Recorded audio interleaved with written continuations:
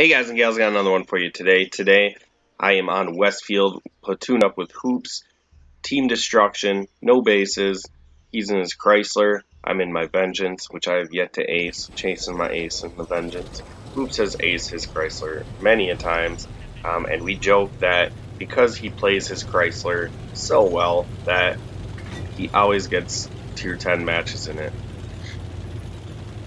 And of course, it is a tier 10 match.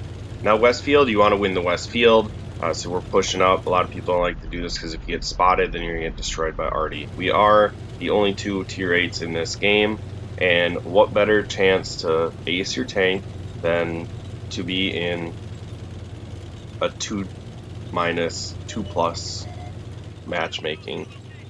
So now I say that, and if you are aggressive when you're 2 tiers down, you can pay for it. You could be very quickly taken out of the game. However, if it works and you manage it and it works, you are in line for some huge XP, and that's really, excuse me, how I've aced a lot of my tanks. Alright, so we have a little bit of heavy tanks making a rotation through the little village in D4, which I think is a little too early, just because their guns could just turn towards them. This T-30 gets caught out, we shut him down, and now this T-54 is trying to make his pay, but he has no gun depression, so he's got to come all the way up over top to get shots. And I'm going to try to use the T-30 as cover to get shots into the side of these guys. Now you'll notice they realize that they have our 3 heavies are rotating behind them. Hoops takes down their Patton, and then I get shots into the back their 54. Second shot goes into his drive wheel, locks him down, and they have just committed 4 or 5 tanks to go deal with the 3 heavy tanks. And since all those guys are busy with our heavy tanks that are over on the right side, this T-54 is left out in the open. Get a shot into that U-100 side. So maybe I thought that flank was too early to push, but the way the Reds responded actually helped us out. Now this 46 Patton is trying to get away. I'm trying to lock him down in the field. And I think he just decides that being out in this field is not a great idea, and he's not going to make it back, so he might as well just try to get into cover. Get another shot into him. He's down to 98 hit points.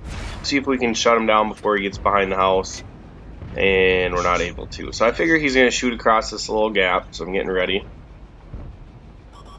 Unfortunately, that doesn't work.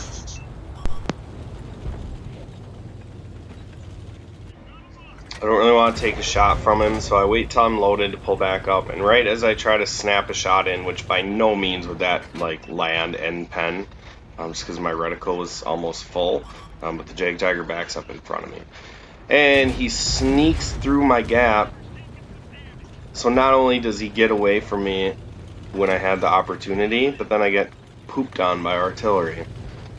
One of only 2 tier 8s in the game, Artie, and you're focused on me. Is this why Arties lose games? Come over, pop this T-54.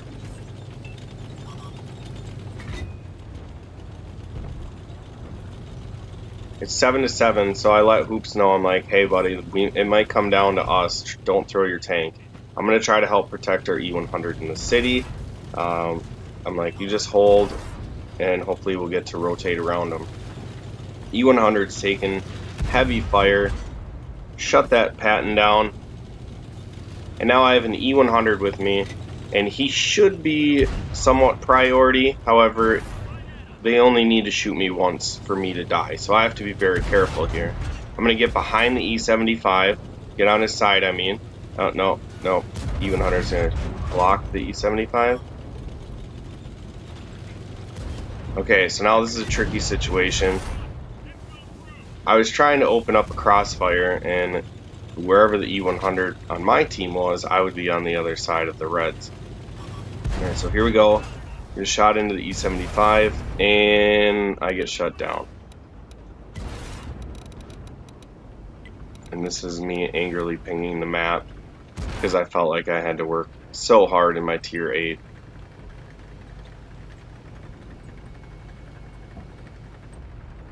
And then Hoops just tells me to calm down. We got this in the bag.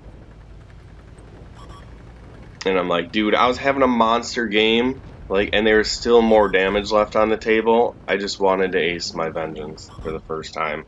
Like, my E100 was frustrating me by not really allowing me to play the flank of the E75 and the E100. He just kept trying to be by my side, which is frustrating.